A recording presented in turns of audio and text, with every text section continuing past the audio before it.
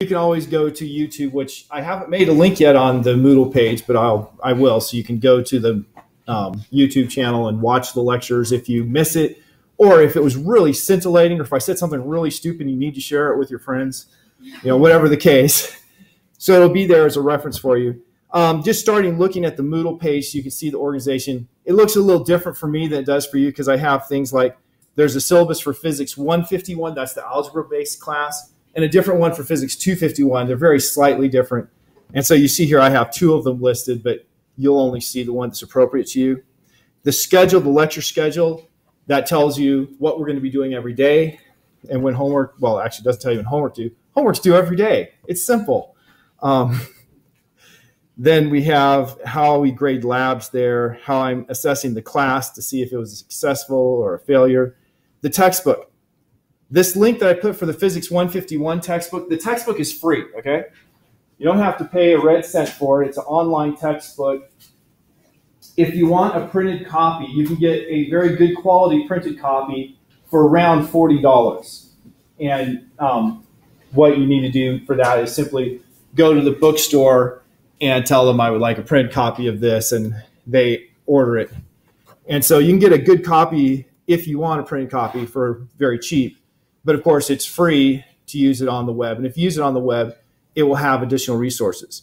Now, the link that I have here for the Physics 151 text, like I said, it doesn't work because I put in the link you need to use when you are doing the what I call reading quizzes, which I'll get to later. There's a different textbook for the Physics 251 people. Their textbook has calculus. They're both free textbooks. The calculus-based textbook is called University Physics. That's so college physics students have the University Physics textbook. The algebra-based physics textbook is called College Physics. So the general physics students have the College Physics textbook. Clear? I was thinking I should just change the names of my classes to match the textbook. So you have things here. The useful sites here are just places you might look for additional help. And I have lectures from previous years down here right now and homework assignments. The first homework assignment is going to be due on Wednesday. And it's really, really simple. It's just learning how to use the homework site. So let's get started with the stuff about the class. I am trying to use OneNote. I've never used OneNote in teaching my classes before, and I see that it has a few things that aren't as ideal as I would like I don't even know what that cross thing was in the middle, and it doesn't change pages as easily, but I'm trying to figure out the easiest way to get the stuff to you and have interaction with the students. So this lecture, if I did it right, should be available to you in OneNote. And 16 of you are already added to the OneNote class, and the others should have an invitation. I've never done this before, so I can't give you too much insights on how that's going to work. Okay, so looking at the syllabus. Our textbook, College Physics for Physics 151, University Physics for Physics 152 is the textbook. They're free textbooks on the OpenStax website. You also need to have the lab guide. No one here has the lab guide, mostly because I sent it to be printed yesterday.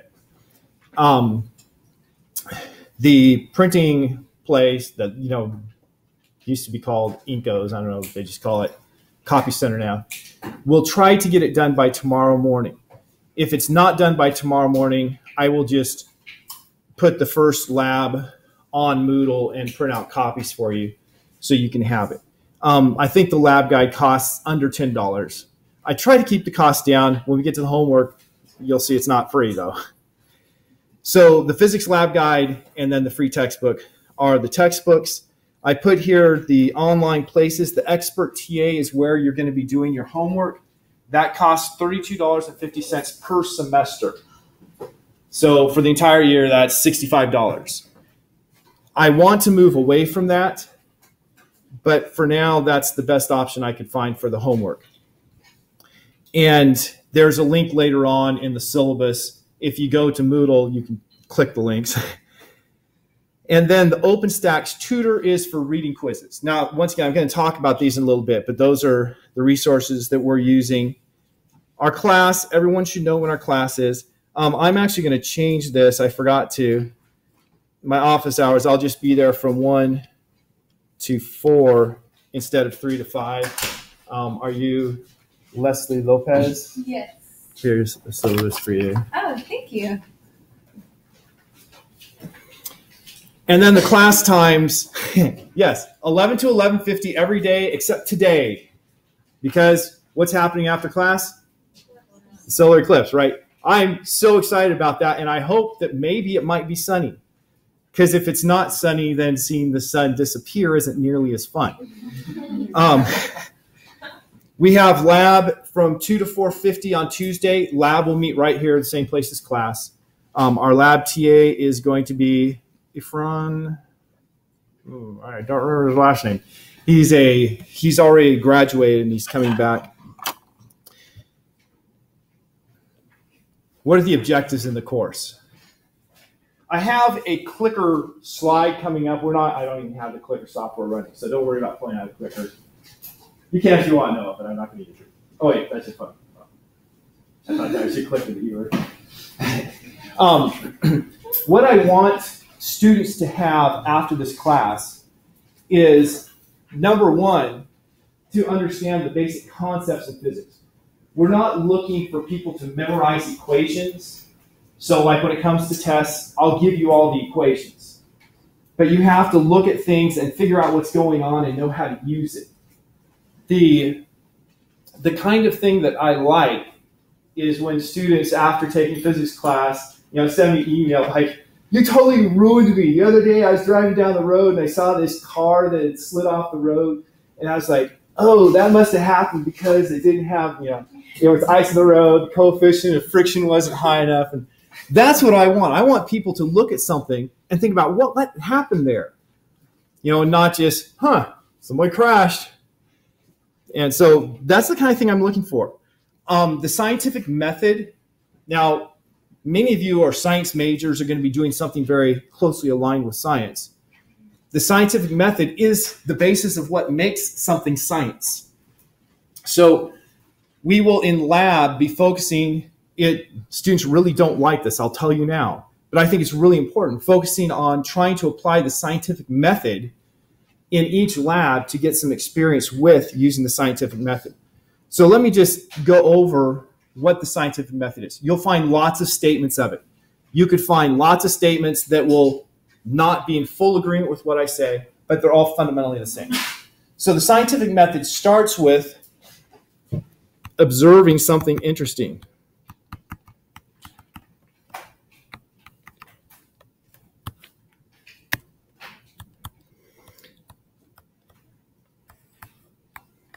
If you're going to be a scientist, you have to be curious. So you observe something interesting. You say, hey, look, the sun disappeared. Why did the sun go away? Right? If you just say, sun gone, that's not the scientific way of thinking. Then number two is create a hypothesis. A hypothesis can be described as an educated guess that explains why it happens.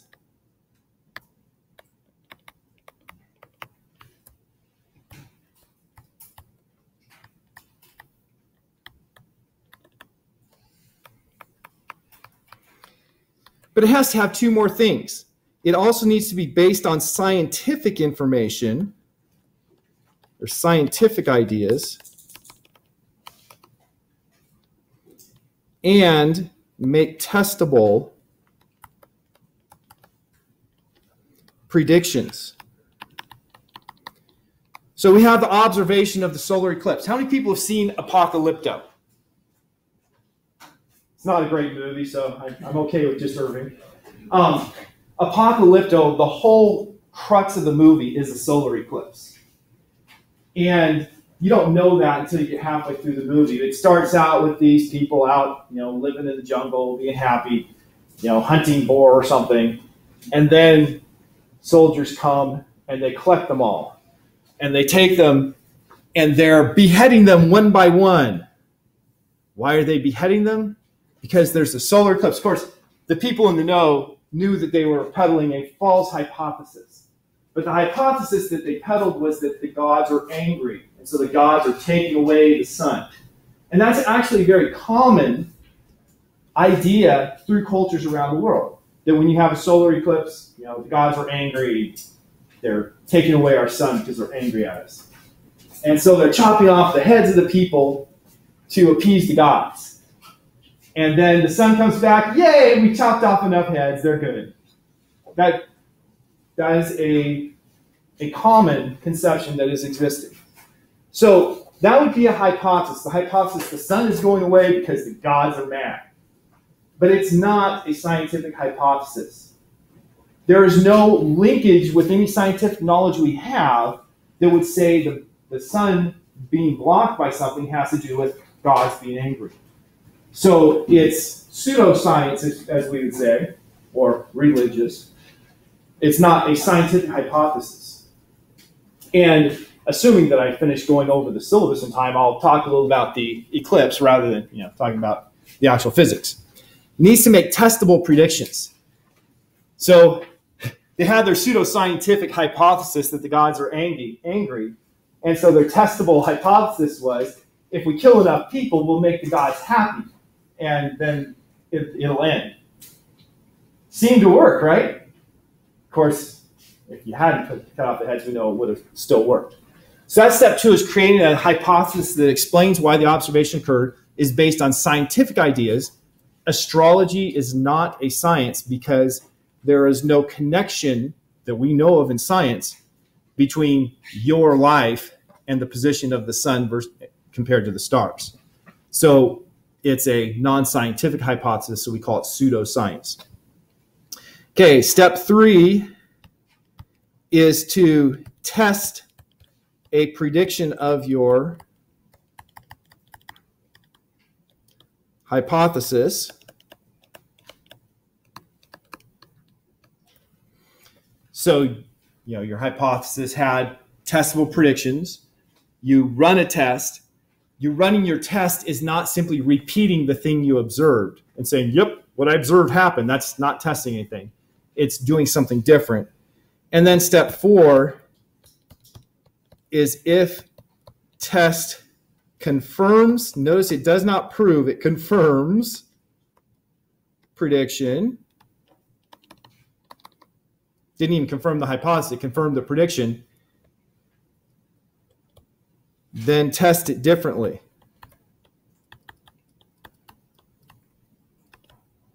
So for instance, in Apocalypto, they confirmed, hey, we cut off everybody's heads.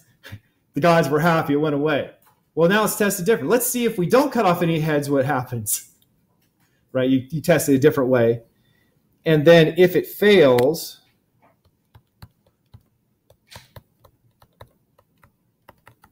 then you have new information. You know something it's not. And so you modify your hypothesis.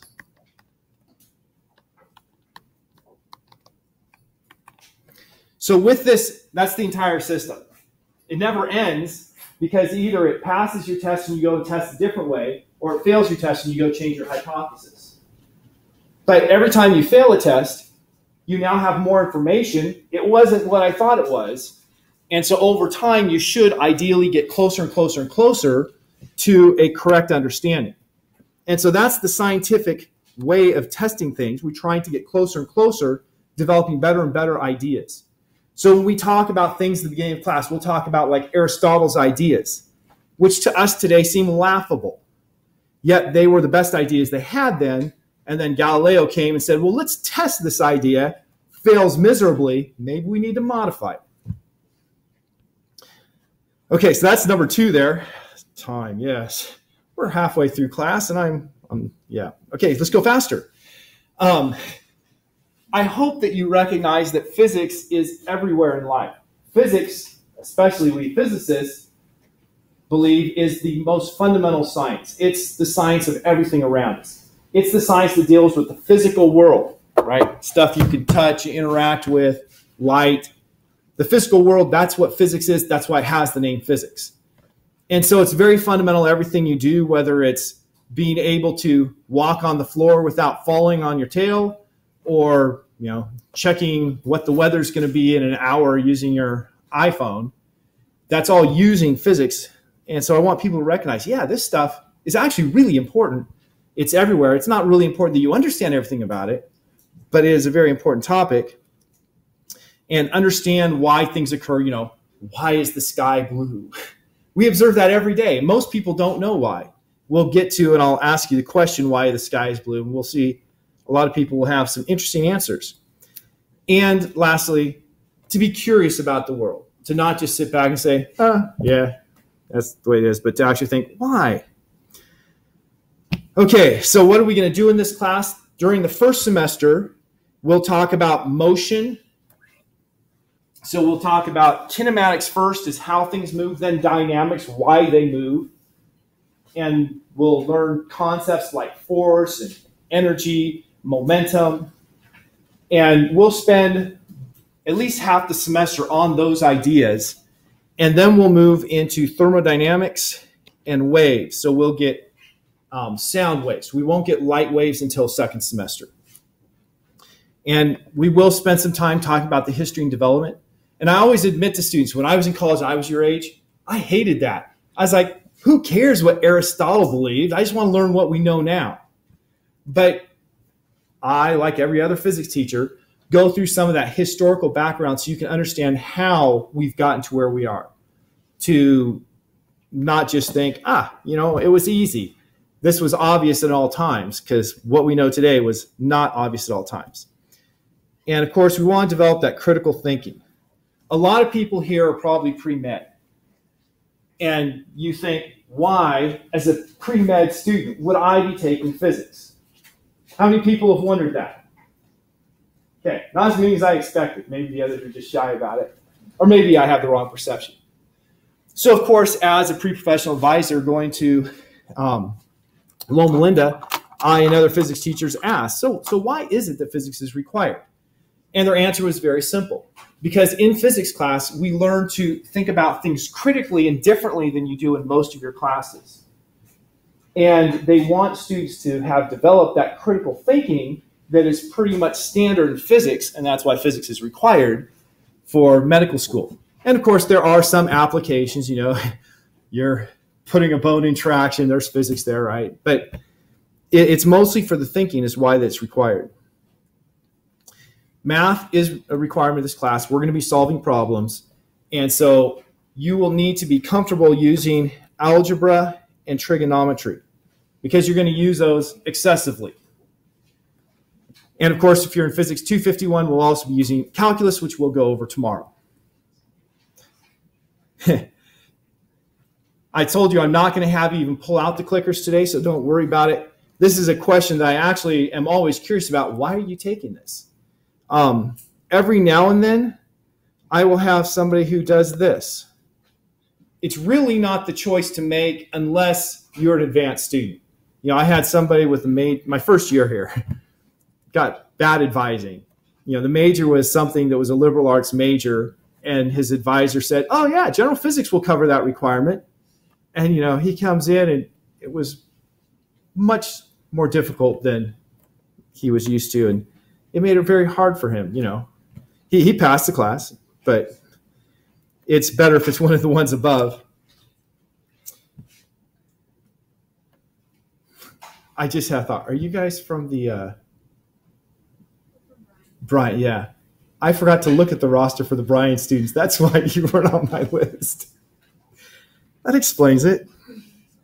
Okay, this I'll go through real quick. Classroom decorum, show respect, don't be loud, don't be sitting there texting all during class and so on.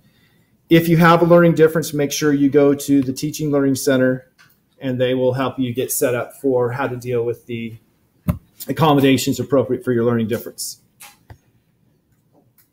Academic integrity, I always like to say, don't cheat. Right? It's pretty obvious.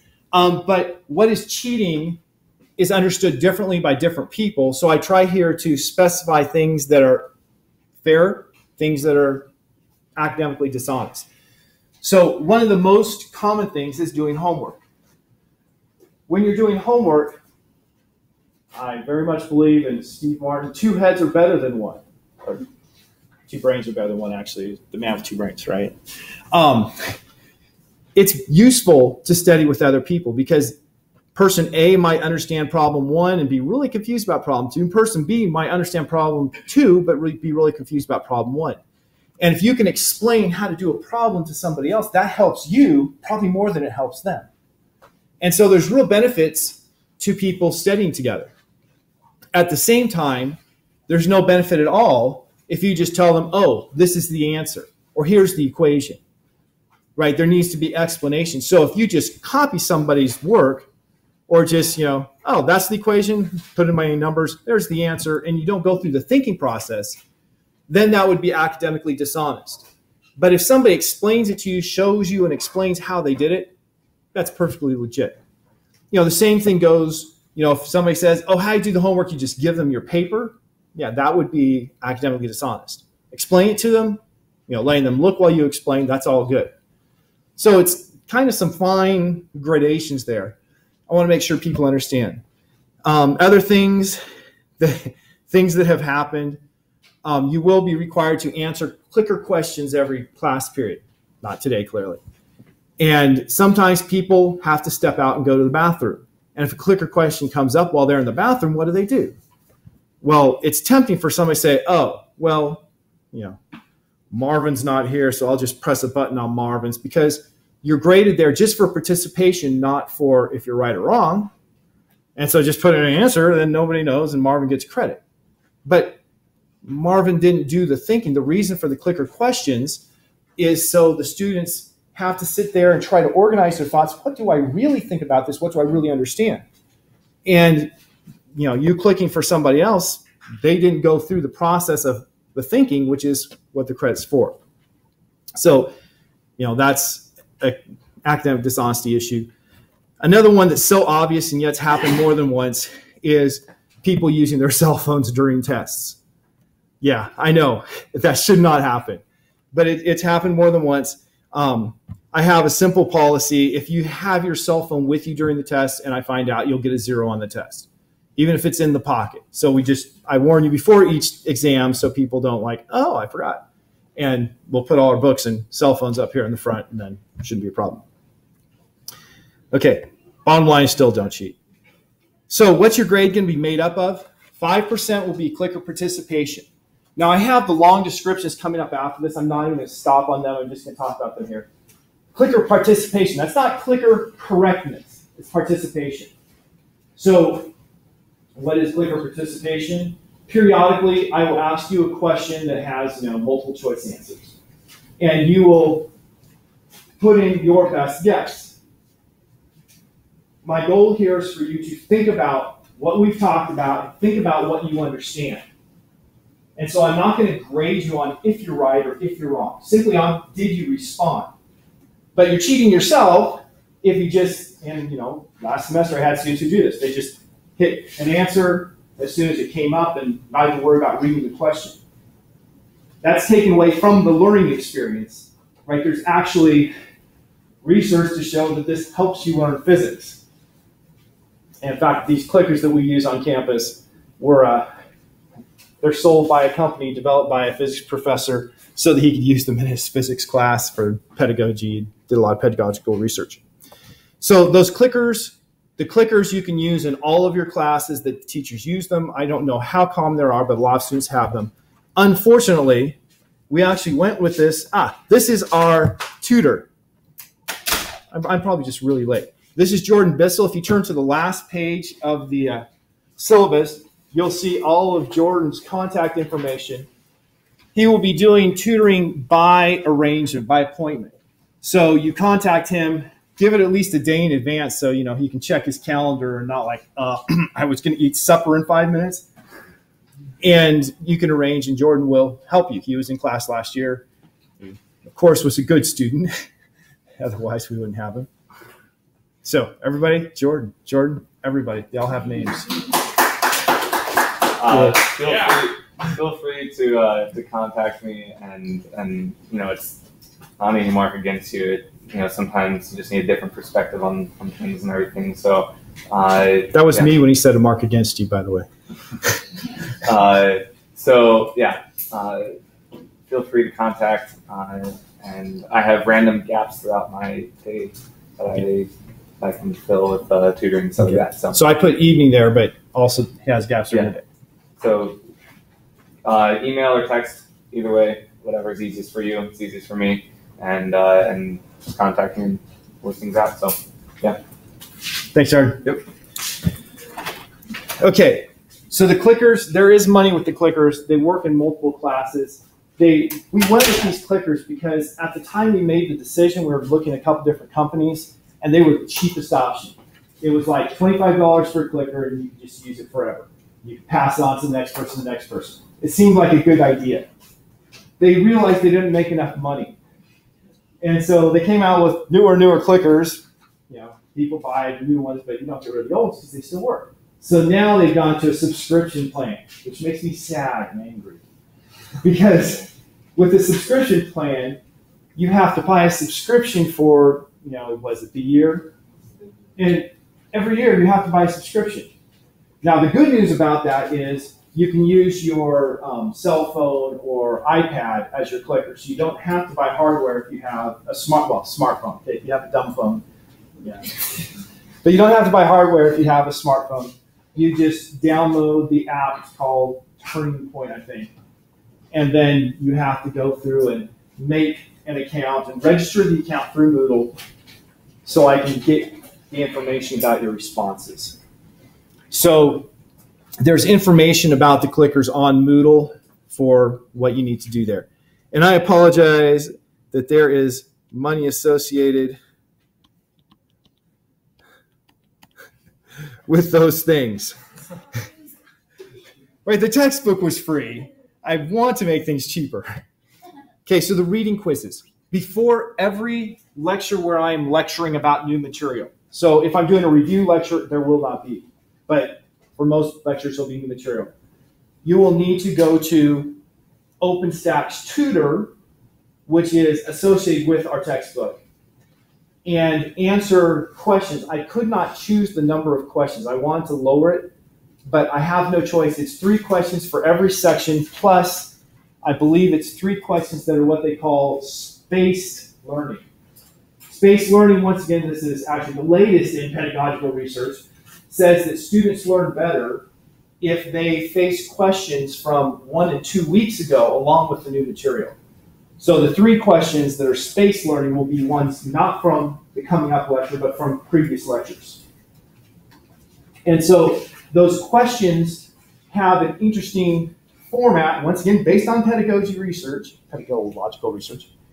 You will first have a box for you to put a free-form answer.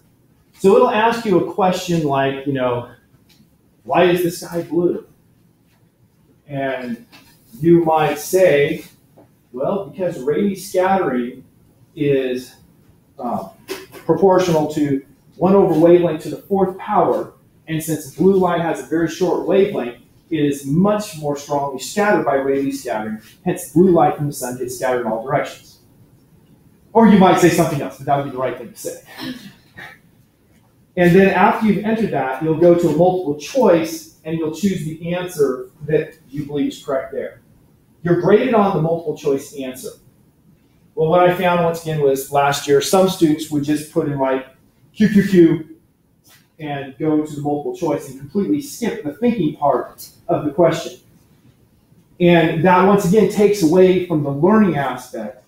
So this year I will periodically go through and check to make sure people are putting in meaningful answers in the free-form answer box. And if they're not, I'll adjust the score because you're not actually doing the project. The reading quiz questions, the first assignment is going to be over chapter 1 and chapter 2, 1 to 3. It's going to be like 27 questions. Well, I think it's less than that, but it's a lot of questions. Most of them won't be that long. Fortunately, the homework that's due on Wednesday will take very little time, so it's not going to be terrible. So this OpenStax Tutor will cost you $10 a semester. Now, OpenStax Tutor does have a homework service. I was all excited I was going to use it. Problem is, according to their literature, the average scores in the homework are around 80%. And 80%, I find students get a little depressed if that's their homework average. And so I want to go with something that's going to be a better success rate. And also with the homework site that we're using, which is Expert TA. So it's $32.50 per semester for the Expert TA. You have like 5 chances at the question. You'll lose 3% if you put in a wrong answer. You can ask for hints and lose 2% for a hint. So you lose a little less than putting in the wrong answer for a hint. But when you click the hint, you know you're losing 2%. When you put in your answer, you at least should hope that you're putting in the right. But it has ways to help you learn and give you multiple chances. So, you know, if you answer the question wrong all 5 times, that's equivalent to, you know, the average score that you'd have the other homework site. So I chose this, staying with this, so you'd have better success.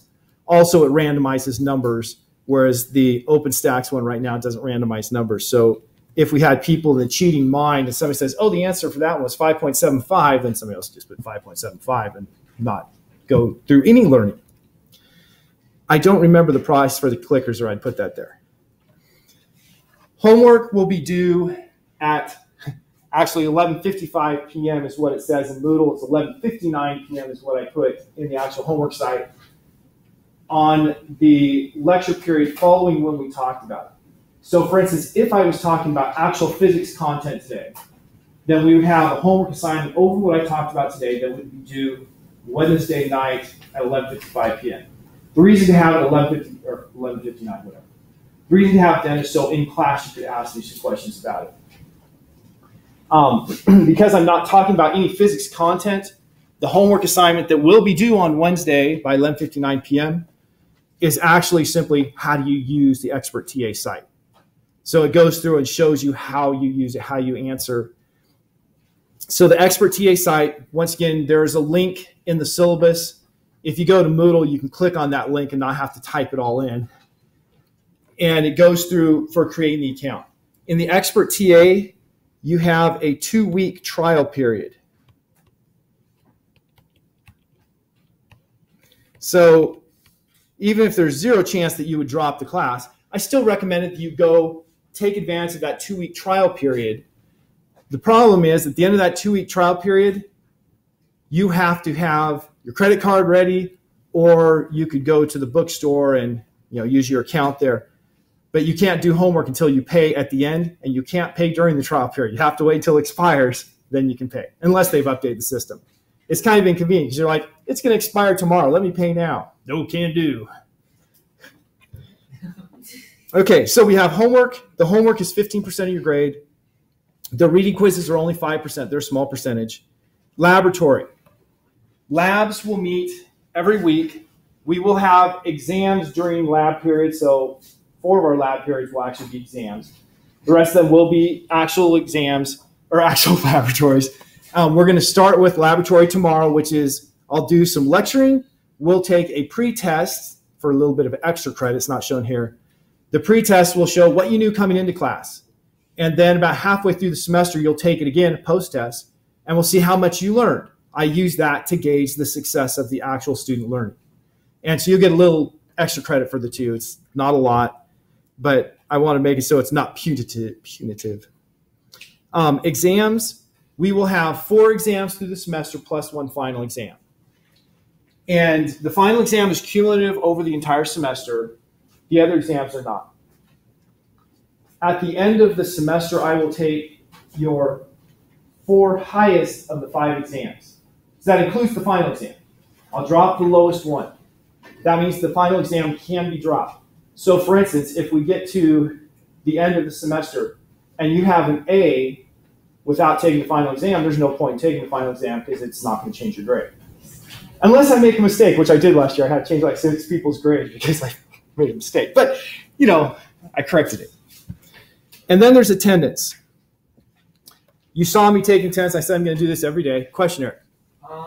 On the exams, will we get them back? Yes. To study for the final? Sure. Attendance. Back when it was required for teachers to take attendance, I decided if I'm going to take this, I'm going to make it useful. I generally am not a fan of the idea of well, he tried really hard, so I'm going to give him credit for that.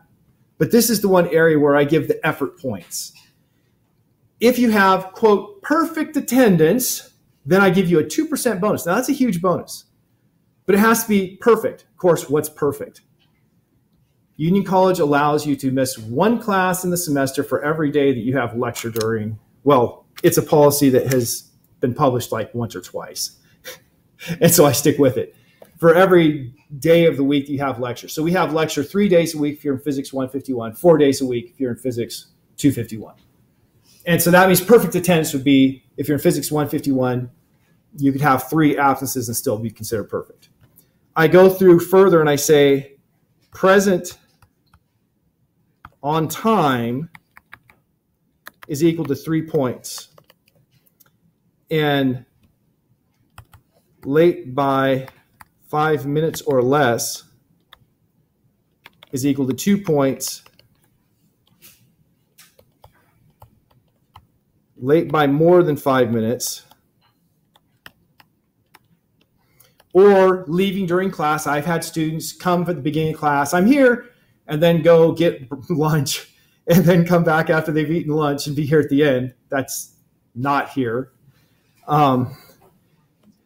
Or people who have just sat there and texted all during class. That's also not here in my book. So that gets you 1 point. And then, of course, absent or excused is equal to 0 points. Now, you might say, why is absent and excused the same? Because you're allowed 3 excuses. And I don't ask you, what's your excuse? I just say the first 3 you miss are excused, right? So you can be the judge of if it's excused or not. All I am going to count is, the points. And so since present on time is 3 points, and you can be, if you're in Physics 151, you can have 3 absences. That means you get a bonus if you lose 9 or fewer points on this attendance point scale. So that's the effort score, if you really made the effort to come pay attention and learn. Any questions about these grade things? Yeah. If the class before runs over, like if I'm running all the way from the big building, will I still be counted late by 5 minutes? As a general rule, yes. I mean, talk to me. There might be situations where I would bend it, but as a general rule, yeah. So, I mean, do talk to me. Don't just assume, yeah, I'm in trouble. Any other questions? Okay, let's skip about 7 pages here. Oh, yes, I am doing exams differently. One of the things that students have disliked about my classes are the exams. And the reason is all of the questions were questions that you had to think about and explain, not just think. That makes it sound a little too harsh. You have to explain your thinking. And a lot of times, if you know what the answer is, the student doesn't want to explain their thinking. They just want to move on.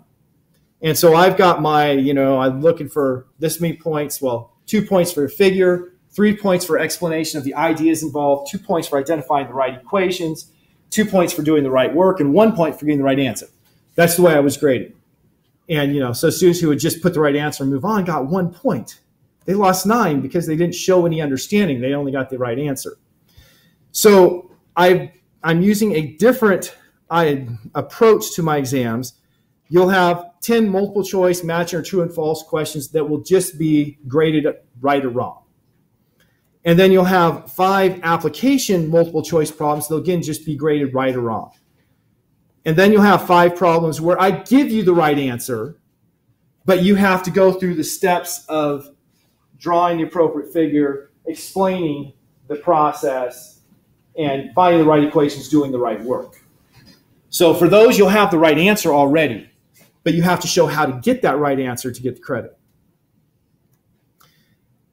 So that's how the tests will be made.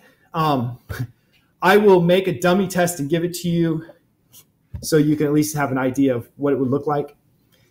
There's one more thing I didn't mention in the homework because it's not a required part. I told you that the reading quiz site has homework problems.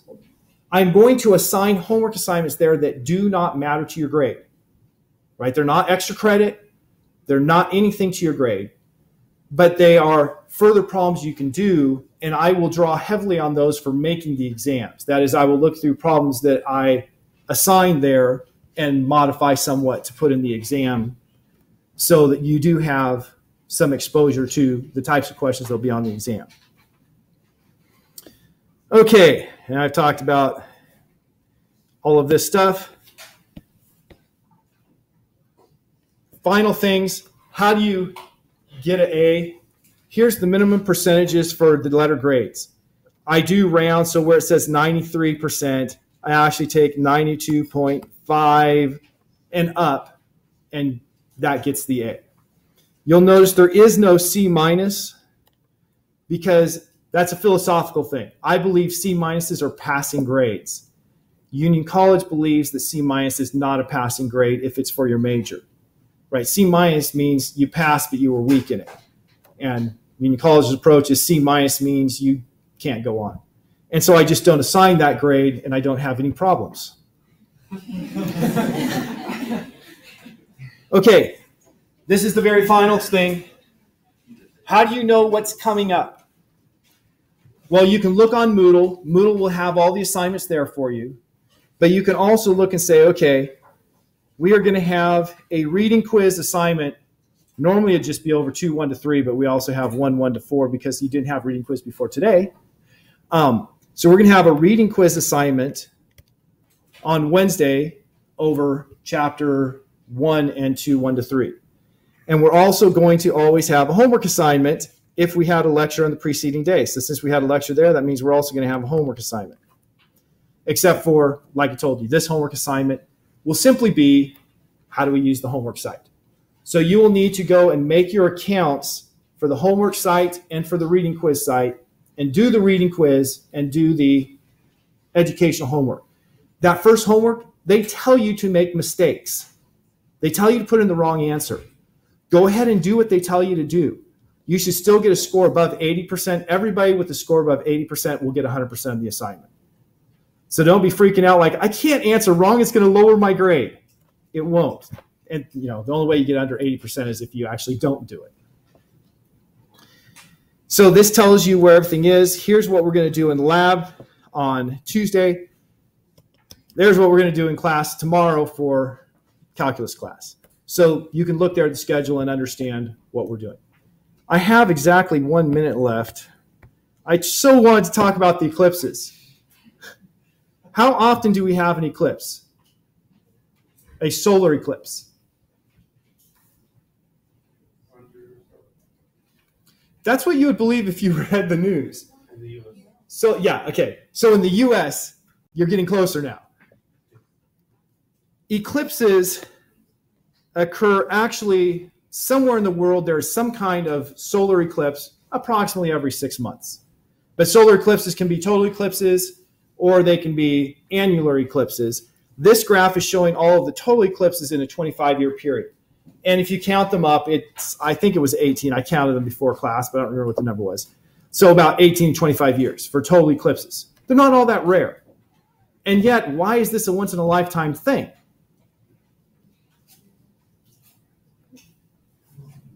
The sun is being blocked by the moon. The shadow of the moon will be striking right here in Lincoln. And it is sunny out right now, so keep praying. The eclipse, by the way, will start in 16 minutes, but it will be 1:02 before it's total. So it'll just, bites out of the sun will be moving. It's very rare to actually see the total eclipse because only where the blue is do you see the total eclipse. And so if you look in this 25-year period in the United States, there are only 2 eclipses in that 25-year period.